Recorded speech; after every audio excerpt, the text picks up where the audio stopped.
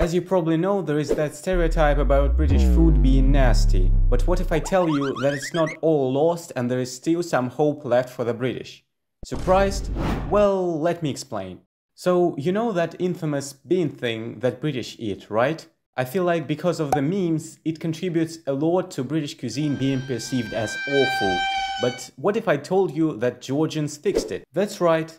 People from this awesome-looking post-Soviet country also have a somewhat similar dish, which at the same time tastes amazing. It's called Lobio, and oh god, it's good. So, to sum up, my question is, why don't British just replace this with this?